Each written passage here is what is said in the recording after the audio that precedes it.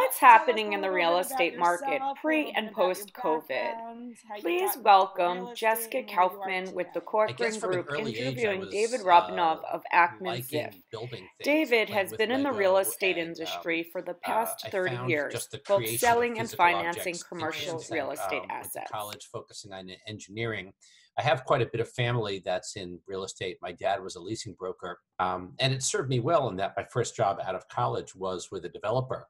And 3 years after college, when the early 90s came around and there was no more construction financing, I switched over from being a principal to a broker. And pretty much for the last 30 years of my career, 25 years, I've been doing brokerage. A little bit about my background. I'm an accountant. I used to work as a public auditor at KPMG, and I loved being with different clients and different types of industries and loved working with people. And that's what really drew me to being a real estate broker. Office spaces are back, I think, because a lot of companies are trying to figure out this new normal with the 6 feet of social distancing, whether they're going to do A and B weeks or, putting groups of people remotely. They still need more space and people still need places to work. They can't be in these cramped apartments or in the same place. It's just not working permanently. So even these WeWorks, even perhaps office spaces within new developments and older offices, they're going to be in high demand at least for the next year and a half till we figure out how we're going to do this new normal in the company setting. I definitely agree. I think what will happen is that there'll be sort of a split. There'll be some people who we figure out don't need to be in our headquarters, and there'll be some people that we realize just can work from home effectively. But also we'll have people in the office that will need more space around them. So whether we take satellite space and operate out of, say, 10,000 feet in White Plains and still have 35,000 feet in Manhattan, or set up more regional offices so that we're not all on top of each other. Mm-hmm. I think that this work from home thing has been a short-term solution, but not a long-term solution. Part of the new normal being in real estate will be virtual tours. Right, sure, that makes sense. I wonder how co-ops are going to manage with board interviews. Those will be a tricky thing to do virtually. I've heard over the past couple months that people have been doing virtual interviews. For the amount that we're able to get done through Zoom calls, sometimes I think, it would have been just as easily to do it via email. And I guess that just speaks to how I feel about the real estate business. Although it's always been transactional, some people always say, I went into real estate because it's tangible and I can touch it and feel it and bricks and mortar. And it's so different from being, as you say, an accountant or an auditor. Right. For me, that was part of it. But once I got out of development and got into brokerage, since I'm not really owning the asset, it was less about the bricks and mortar and more about the people. Brokerage, as you know, is really about bringing a buyer and seller or landlord and tenant together. And so it's the people skills that I think are the most important. And it's really what I find makes our business fascinating. Go back to work in the next 3-4 weeks. Are you feeling nervous about going to an office? Or that we all work in the same industry, but as the states open up at different times, and it's not like, we're all not operating off of a level playing field in some regards. And it's very different from the people that I speak to that are outside the tri-state area. Concentrated area, we are the leading country in the world in cases. It impacts every element of our work lives because just getting to the office is going to be very challenging. So I think a shorter answer to your question would be, yes, I am very concerned. How do I get from Stamford, Connecticut, where I live, to my office at 3rd Avenue and 44th Street in a way that is safe and sane? I can't take Uber every day, and I'm not going to bike there. But at some point, I'm either going to take Metro North or I'm going to be scared and stay in my apartment. And I haven't figured out, what will be the most comfortable. Right. More of a personal way of doing business as opposed to corporates here, this group's here. The wall has kind of been taken down and everyone's dealing with this and everyone's working for the greater goal of getting back to the new normal and back to working as a cohesive unit. And it kind of feels like everyone's more in the boat together. We're only about 45 or 50 people. And we've never really, we're a very flat organization, not a lot of hierarchy. We've always run the company more like a family. So I don't know that it's been the case, but I could see how it could be.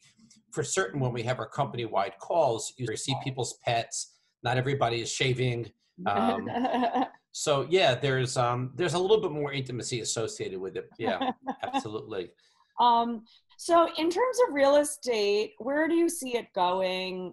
What I personally think, I'll start it off, like you mentioned, short memories, like Howard Lorber said, maybe the next year and a half, they'll go to the suburbs, Westchester, Connecticut. Those who are in New York City, perhaps they'll get a second, third home elsewhere so they can have space, fresh air, room for their kids to run around, a pool.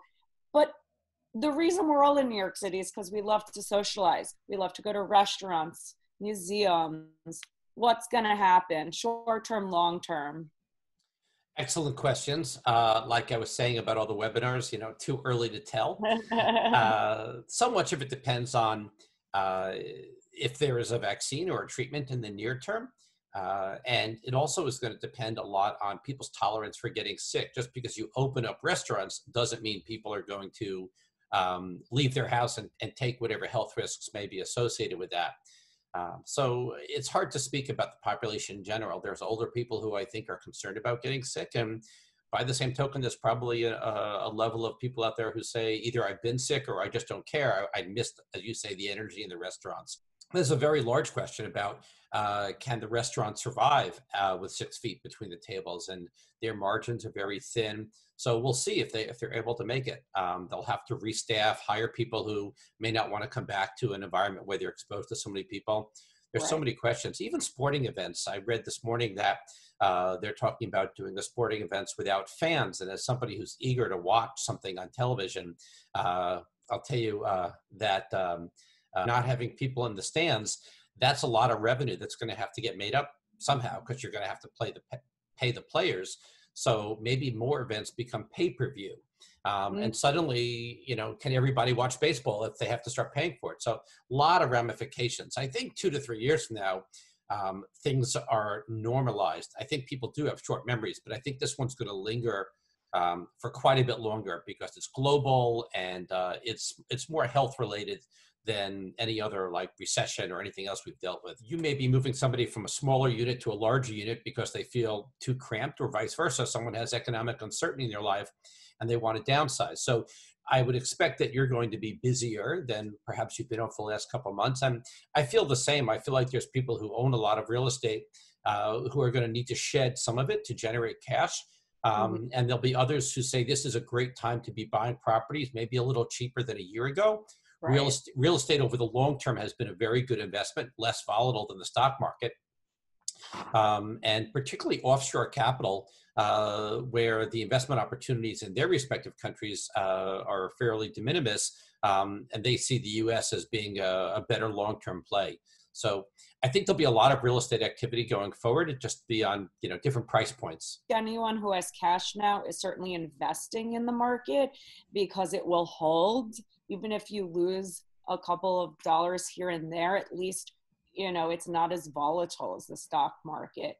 Thanks. Hey, let me just say in closing, sometimes people ask, I don't want to call it secrets of your success, but takeaways that you could pass on to other people.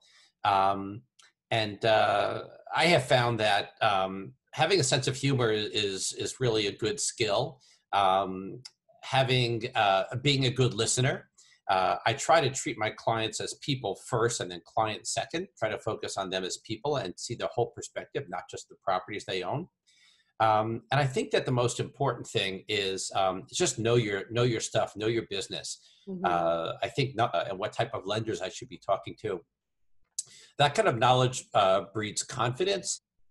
Yes, I agree. And I think being in real estate, I always tell my clients and tell friends, it's not about real estate. It's a people business. You obviously have to know how to negotiate and you've got to know your stuff, but it's really about working with people that you trust. Why would you work with me as opposed to somebody else? I've had clients I've told, I don't think it's worth purchasing. I don't think it's worth selling right now. And I think they value that. It's a long-term game as opposed to a short-term transaction for me. Stay well. And well, thanks, David, for joining me. I appreciate it and look forward to connecting in the future and seeing if our predictions will come true.